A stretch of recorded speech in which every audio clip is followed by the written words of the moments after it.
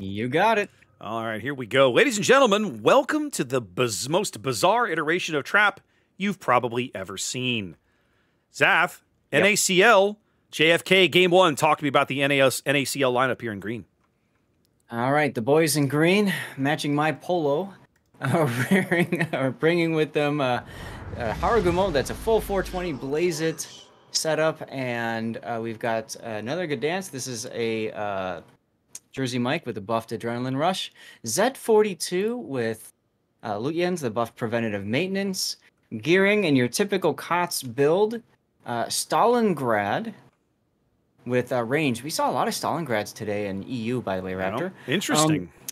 Yeah. Brisbane doing the I don't know. Usually we see torpedo Yeah, build, usually you see a torpedo build Brisbane, but that is not what that is. That's fascinating. Very much not. Very not. And then we've got a San Martin doing your typical build, and you've got Schlieffen with the Schlieffening, and finally Montana with the Doe or Halsey. The Schlieffen does have Lutyens, and I'm very curious. I always want to look when I see primary systems in slot 1. How did he roll on torpedoes? Not too bad. 2 of them are pretty good health, and 2 of them are mediocre or medium health. I gotta say, Zath, I love this Montana's name because it makes me think that raindrops are falling on the heads of the opposing team.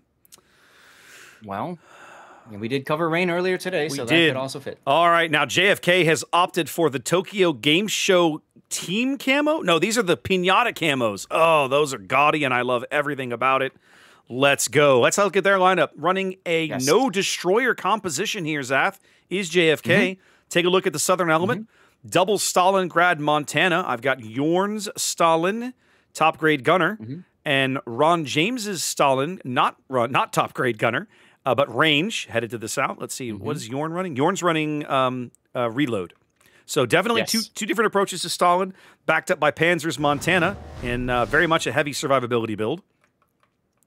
We've got Mako's Howden Liu here right on the edge of the A-cap, which is already converted over towards NaCl. Mighty Mo picking that up with Legendary upgrade on that Howden Liu. BP Fresh's Des Moines also running Legendary and one of the fancy captains as he works the eastern edge of the B-cap. The Northern Element here, we've got Double Salem. That's Badmiral here, top grade gunner. Goons Salem, RPF. And Holsch's Des Moines running closer into the cap, also running top grade gunner. Now I'm a little surprised to not see one of the Salems running closer to the cap, because why would you take the 8.5 kilometer radar to the back? But maybe they have a plan. All the way in the back here, Navy Cadets Poison in a fairly standard secondary type build. But I just love that they've coordinated everybody in that hot pink camo. Worth noting, this is I think the second time total we have seen the Preußen this tournament put in an eye from last weekend. So not a very common ship to choose, and we might find out why soon. I gotta say, Zath, if I am a math teacher and I see 2 Stalingrads on the opposing team, my butt puckers up just a little bit, because few things turned Minotaurs and Brisbanes into Swiss cheese faster than those Stalingrad railguns. Oh, absolutely, 100%. And I'm sure math teachers thinking that exact thing. So far, they get the A-cap because, well, they're faster, and with the only destroyers in the game. But so far, Narcomeba hasn't detected anybody yet. And you've got 2 Stalin. There we go. I'm really confused as to what's happening here, Zath, because JFK has given up a tremendous amount of real estate. These Stalingrads are set up to kite. But there's no way NaCl is going to push them. No. So unless they turn and push the A-cap themselves, nothing's going to change there. And now you're looking at Fresh's Des Moines. Go ahead. Press the 2 key. Okay. Take a look at the game from NaCl's perspective. They can only see they can only see one ship. So there is... They saw the Montana. Yep. And 1 Salem so far. That's it. JFK's got that going for him. And with a destroyerless lineup, they do have to play a little more cautiously. And I suppose that is absolutely what they're doing here. But I am still somewhat confused, if I'm 100% honest. We'll turn the full view back on here. So now you guys have to remember that we do have kind of you know, the God view, right? That the teams don't necessarily have. Correct. Correct.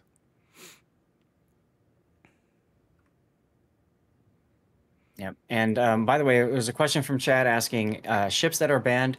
Neither team can bring a banned ship. It's always fun when a team bans a ship and then brings the same ship and gets disqualified because of it.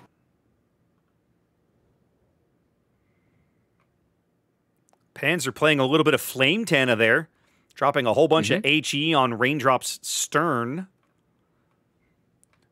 Fresh as Des Moines reversing into the B cap, holding those points back as the HE farming has commenced on Ron James down at the bottom of the map. But I gotta say, if I'm one of these Stalingrads, man, turn your bow in. I mean, they don't know who else is up there, but like, man, you're gonna have to go get aggressive on these guys. Well, that might very well happen. Take a look at the other side of the map, though. All the way at the top corner, the complete extreme opposite. You've got two Salems ready to push into Schlieffen, who is actually stern on. He took the time to reverse. I really like this decision. We've seen so many Schlieffens that just go and then die. Well, and I gotta say, not doing that. If you're gonna take a cruiser and you're gonna push a Schlieffen, the Salem is probably not a bad choice because the secondaries, the Salem can weather the secondaries better than most, I think. Yes. Salem also doesn't have the hydro, right? Neither one of these ships has hydro. No, I apologize. They do. They're both running hydro. Yes, I see it now. You can choose hydro or radar. So they've given up the radar and they're running hydro. I just noticed that. Interesting. Very curious choices. Now they're going to try and punish Comrade Stalin Saint Martin. Neither one of them running. Okay. Goon's hydro is up now. They can see these torpedoes coming in. Numbnuts is going to take one of them. One round on the bow. Can't be stopped. Goon, I think, is going to take one unless he accelerates. He should. Nope, he's going to take one as well.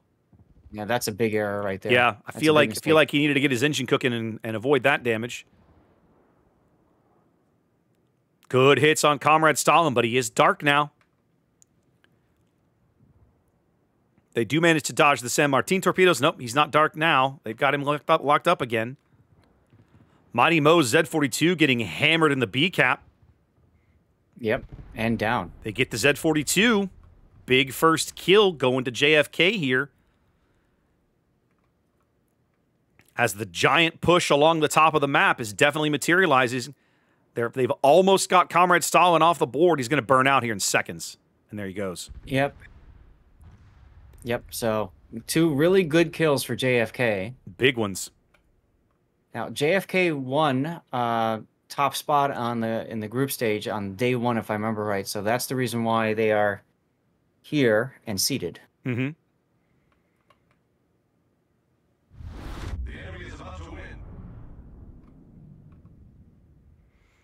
Looks like the Stalingrads are just going to bail. They're just headed out. I'm still shocked to see them playing this passively, knowing exactly that they're up against a Brisbane that they can just mutilate in seconds. From JFK's perspective, do you really need to risk 2 ships at this point in the game? At this exact moment, I would say no. You don't. Yeah. You don't. So I'm with you. I get the logic, but I'm still surprised. Well, it's almost like Jorn was listening to you. Because take a look at him. He's like, all right, hold my beer. Yeah. Here we go. Yeah, let's do it. Because Math Teacher is just barely outside of that radar range.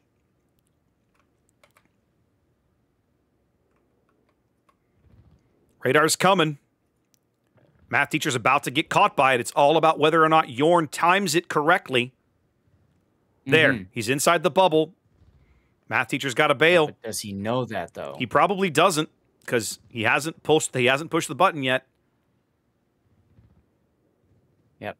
Look at all those torpedoes. There's the radar catching Math Teacher at the extreme edge. Yep, they catch a brief glimpse of him, but they already know he's gone. Now they've got the Harugumo locked up. But it doesn't matter. Jorn's basically like, you know what? I've taken like half my health and HP, half my health and damage. I'm out of here. And that's the reason we haven't seen these 2 Stalingrads pushing. Yep. Montana Salvo looking downrange on the Harugumo. Love it. Yeah. Nice. He's not loving the results, though. No. Solid hit. Now JFK, have a look at the map. They've got this beautiful line as they now own the majority of the real estate, and I see it now, Zaf. They just don't care about A. They just don't. Yeah, right. That's just not a focus for them.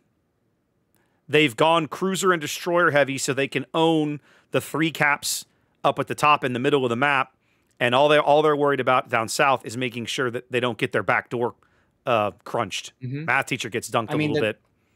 Yeah, the turn in forced Yorn to lose half his hit points. Yeah. And Ron James to lose about a half of his hit points. And now you've got the Montana that says, okay, I'll take over on the firing line. Literally all they're doing is letting them shoot him. Yeah. Yeah. And he's going to take some torpedoes too, probably. I think he's going to take at least one of these. Yeah, definitely one of them. If they have the range, and they ought, then he's going to take at least one. Yep. It's all damage they didn't need to take if they just kept kiting away. But I think they're concerned if they keep kiting away at some point, this group can possibly go into the middle of the map. And so that's kind of why I think they're trying not to kite away too much farther from here. Yep. Navy Cadets Poison running for island cover, quite low. His next heal 45 seconds away. He is still visible somehow. Who? Navy Cadet. The Poison at the top of the map. I'm not sure how he's visible, but he is. The Schlieffen. He's shooting at the Schlieffen. There we go. Raindrops fall on his deck, and he is out. That means that NaCl, for the moment, retains the lead, but they're not going to hold it for very long. Pushed off all of this northern real estate. We're 2 minutes from a JFK win here in Game 1. Yeah. Now, Panzer took another torpedo, it looks like. Yep, he is flooding. And his DCP is down. Trying to heal through it. But what I was just talking about is happening. NaCl has said, okay, we've pushed him enough back. Now we're going to try to go into the middle of the cap instead of back. But then, hey, radar catches. Yep, they catch Snob with a radar. Snob took a very, very aggressive line there between the edge of the island and Panzer's guns. And now Panzer getting his guns flipped back for a shot on this gearing before they lose him. Stalingrad trying to make something happen too. He had HE in the he had AP in the barrel, and he takes away 60% of Snob's HE in one salvo. Brilliant hit. We just saw a Raindrop get another good one on Goon. Both teams over 900 points. Definitely the danger zone. It's taken JFK a while to climb back in this game, but they're 40 seconds from a win here. Faster if they can kill the Schlieffen, who's on very low HP back here on the 3 line. Yeah, he's been doing a nice job of kiting away, but his days are numbered. As Gdansk goes down by Han Lu. And 4 seconds now, and that's the game. 2 big kills seal the deal for JFK here in Game 1. That's right. Let's line up for my death pick. Oof.